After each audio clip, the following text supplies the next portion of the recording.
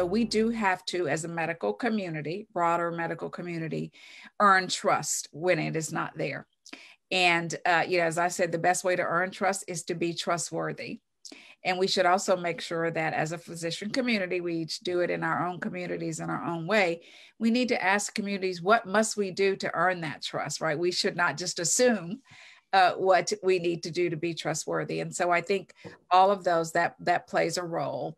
But again, as we are, and I am thinking about vaccine access, we are seeing that once you give folks the information and it's science-based information and answer their questions and meet people where they are, folks want to get a vaccine. And we have seen that vaccine acceptance, increase in communities of color. So now, and it's about making sure there's access points.